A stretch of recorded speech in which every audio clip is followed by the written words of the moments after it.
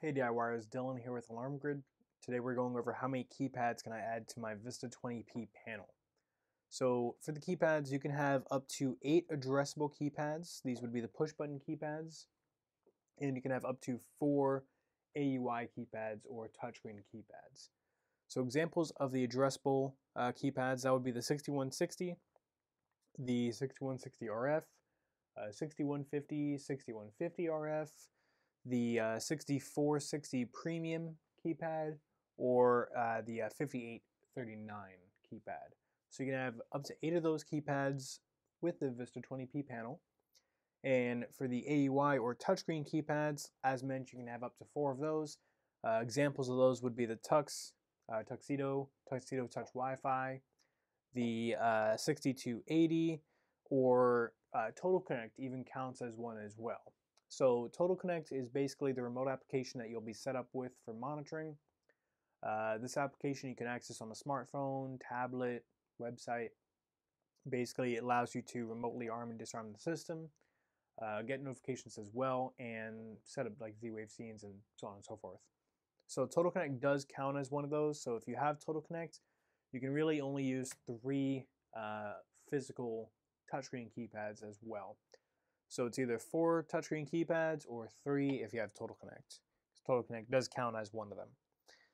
So for the push button keypads, we do recommend to have at least 1 alphanumeric keypad. That way, if you ever have to do any programming with this, you'll have that available. We have come across a good amount of customers who do not have one of those. It does make programming the system a little bit difficult, especially if they're on some type of phone line setup. So definitely recommend getting some type of alphanumeric keypad. That way you can either you can also get programming access as well as a nice display that will show you the zone name as well as the zone number itself. So if you have an alarm going off, if you have a door faulted or anything like that, you'll see on here it'll say front door, for example, zone 2, zone however you have to set up. So definitely get a alphanumeric keypad, at least 1 of them.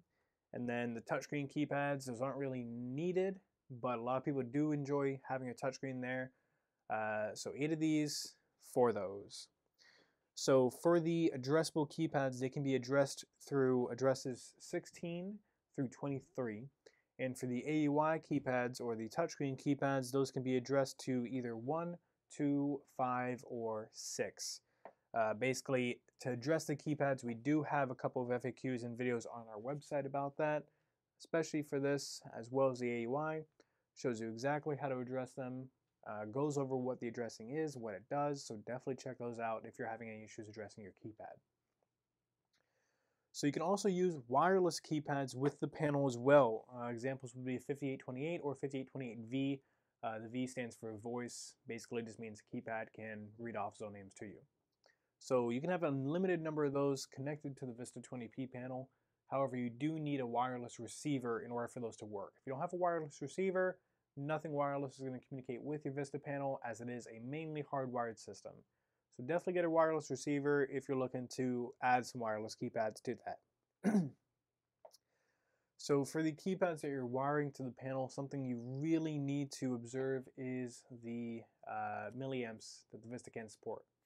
So the VISTA can support up to 600 milliamps. So that means that every keypad that you are adding into this, that you're wiring in, is taking away from those milliamps. So for example, a 6160 or a 6160 RF, they both can go up to 150 milliamps, while a Tuxedo Touch Wi-Fi can go up to about 260 milliamps. So if you only have 1 Tuxedo and then 1 keypad, that's more than half of your milliamps already taken up already.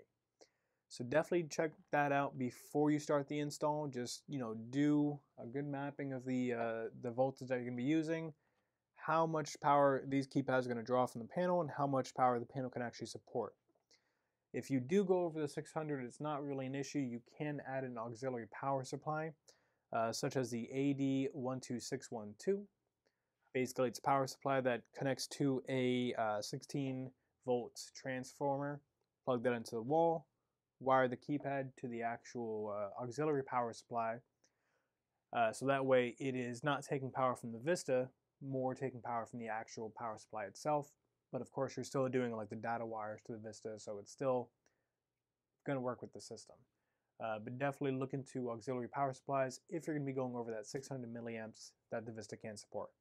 If you go over that and you don't have an auxiliary power supply, either some keypads aren't going to function at all, they'll turn on but won't do anything, they'll give you misinformation, anything can go wrong if you're going over what is actually drawn. More than likely, they're just not going to function at all.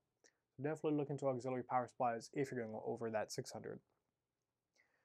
So yeah, as mentioned, we do have videos on addressing keypads. We have videos on wiring keypads. We have the products that I mentioned on our website as well. If you want to check those out, our website is alarmgrid.com, www.alarmgrid.com. And if you have any questions about how to add keypads, how to address them, how to get monitoring, so on and so forth, feel free to email us. Our email is support@alarmgrid.com. And if you did like this video, please like and subscribe and hit the bell icon to be notified and release more content. That way you get notified every time we release a video. My name is Dylan from Alarm Grid. Thank you for watching.